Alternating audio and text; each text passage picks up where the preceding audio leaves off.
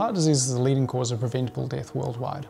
Doctors diagnose heart disease using a scan called an echocardiogram, which uses sound waves to visualise the heart.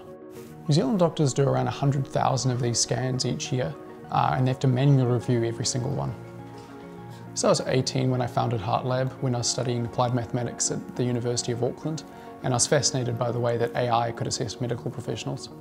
Heartlab's AI technology automates aspects of the echocardiography reporting workflow, which saves cardiologists valuable time.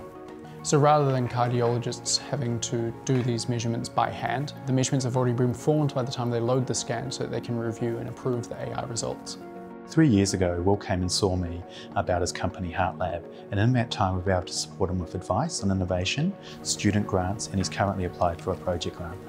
Heartlab is currently working with the Healthtech Activator, an initiative run by Callaghan Innovation to provide skills to early stage health companies, including capital planning, market validation, regulatory and clinical trials. Heartlab is a medical device company, and the commercialisation pathway for medical devices is very complicated. And this is where the Healthtech Activator's services and expertise comes in and makes a really big impact.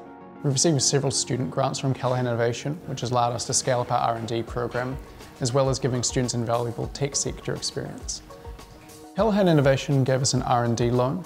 This was invaluable and supported us before our $1.1 million capital raise, which was led by RSUS Ventures and backed by Founders Fund.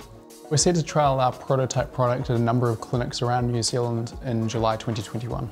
This time last year we were a 3-man team. We've now grown to a staff of 12. Set to launch our first product into the New Zealand market and then later into the US market. And a lot of these things really wouldn't have been possible without the support that Callaghan Innovation has given us.